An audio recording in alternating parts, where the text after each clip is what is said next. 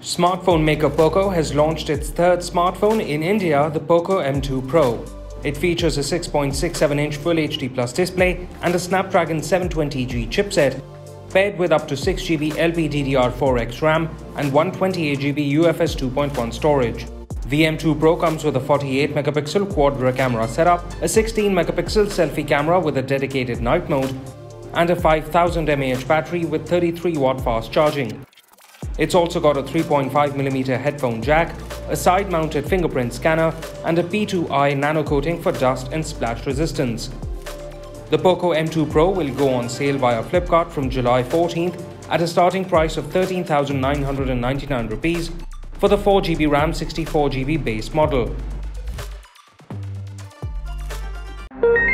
TikTok will exit the Hong Kong market within days, news agency Reuters reported, quoting a company spokesman. The short video app will join other technology companies including Facebook that have been suspended processing government requests for user data in the region. The short-form video app owned by China-based ByteDance has made the decision to exit the region following China's establishment of a sweeping new national security law for the semi-autonomous city. PUBG Mobile's new and exclusive Livic map has gone live via the version 0.19.0 update that is available to download on both Android and iOS devices.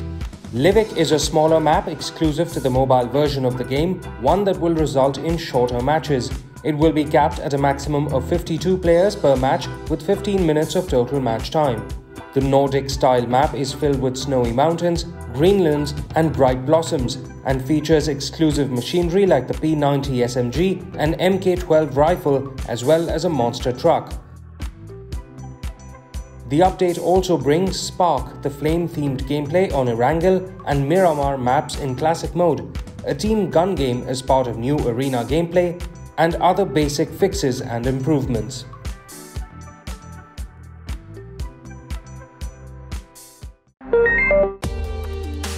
The production of Apple's upcoming smartphone, the iPhone 12, has reportedly been hit by the pandemic and probably won't be able to make it for a September launch. According to a Nikkei Asian Review report, the California-based tech giant is running 1 to 2 months behind schedule, mostly due to faster mmWave 5G components. The iPhone 12 launch could face further delays as some of the final designs for parts have not yet been locked down. However, the report adds, Apple has aggressively tried to cut delays to prevent it from being postponed to next year. Apple is expected to launch 4 new iPhones later this year with OLED displays and 5G connectivity.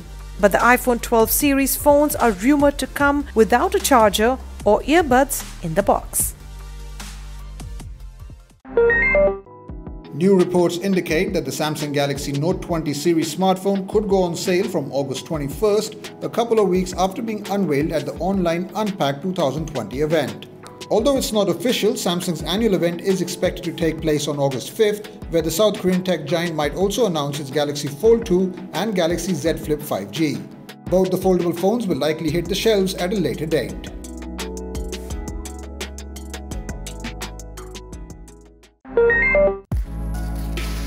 Samsung is rolling out a new firmware update for the Galaxy A51 and the Galaxy A71 that brings the same camera features from its flagship Galaxy S20 smartphones. These features weren't a part of the One UI 2.1 update that came to the A51 a couple of months back. Both the popular mid-rangers get the full-fledged Pro mode, including manual focus and shutter speed control. The update also brings night hyperlapse, My Filters, single take, and an AI feature that can capture images using several different camera modes simultaneously. Other features include quick share, music share, and new keyboard, while the Galaxy A71 has been bumped up to One UI 2.1 with the latest firmware.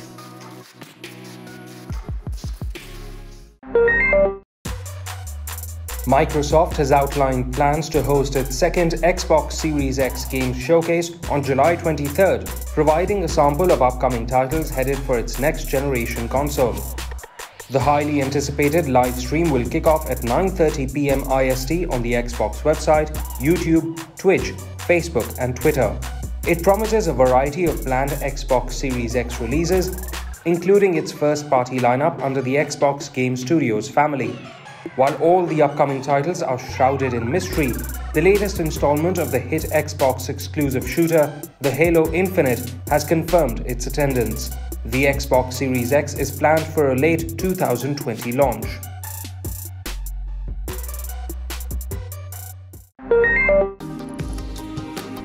The price of Motorola's mid-range smartphone, the One Fusion Plus, has been hiked in India in less than a month of its launch. The device, which has only gone for a limited sale only twice since its launch, will now retail at 17,499 when it goes on another sale on July 13th. The smartphone features a 6.5-inch Full HD Plus display and is powered by the Qualcomm Snapdragon 730G SoC. Coupled with Adreno 618 GPU, 6GB RAM and 128GB internal storage. It comes with a 64-megapixel quad rear camera setup, a 16-megapixel pop-up selfie snapper and a dedicated Google Assistant button. The Motorola One Fusion Plus also packs a 5000 mAh battery with support for 18 watts turbo power fast charging technology.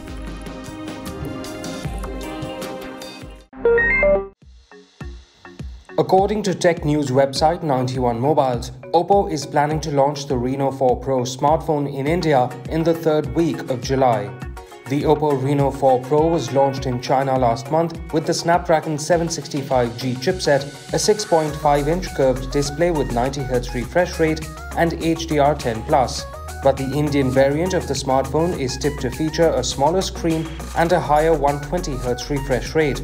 The phone is expected to come with a 48-megapixel triple rear camera with OIS and 5x hybrid zoom support.